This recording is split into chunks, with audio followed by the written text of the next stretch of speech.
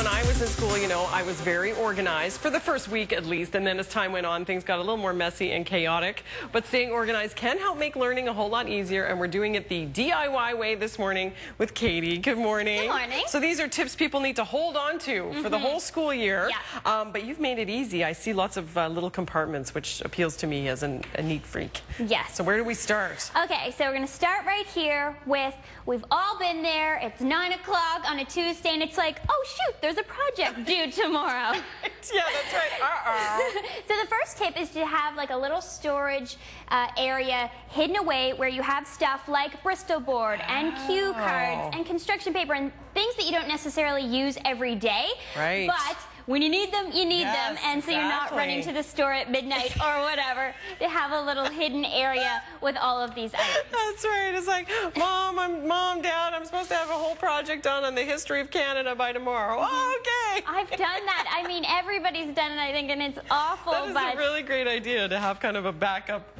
supply handy, a lot less stressful. Yeah. A lot of people find the whole packing the lunch thing stressful, right? Yeah, exactly. And it's just like in fitness or anything else, it's all about food prep. Have little things prepped so that in the morning, grab them out of the fridge, easy. Maybe you're one of those ones that takes your lunch money instead of an actual lunch. So again, prep. Put together some like envelopes, one for every day, maybe keep it on the fridge or wherever. And this goes for after school snacks too. If you have a bunch of stuff prepped, they'll come in, they're starving, they can just grab, you know, one thing rather than eat everything before dinner, just shoveling. This is a really good idea. They can like serve themselves type thing out of this kind of grab, you know, tote. 2-3 things, put it in your lunch and go. Good to go.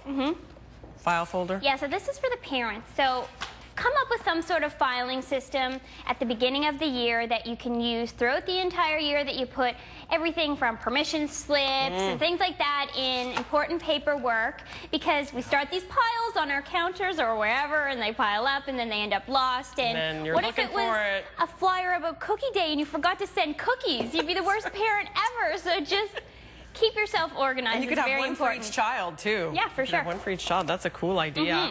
This is cool. I see kind of like school supplies all in a tote here. Yeah, so that's actually a homework station. So that's the next tip, is to put together a little bin that has stuff that's just everyday things, pencils, loose leaf, whatever, to have for when they come home and they do their homework. You can grab it, maybe put it all over the kitchen table, but then when it's supper time and you want to get rid of the mess, you dump it back in and you store it away until the next day. Good to go. Keeps everything in one place and makes it easy when doing your homework at night. Wow, what a great idea. And last but not least, woman after my own heart, a list. Yes. I love lists. Yeah, so come up with a checklist for at night that works for you so that you can prep everything for the next morning. I actually printed this off and laminate it, so that way you can use the same one day after day, and then this is a little dry erase marker, and you can then go and check off each thing, and you're good to go. And you get your child involved, right? Because this is like, my homework is finished, my backpack is packed, my breakfast for tomorrow is for lunch, I plan to eat this. So that's a really great way to kind of get them in on it as well, and start that organization early. Actually, I need this for life. Okay, that's for you.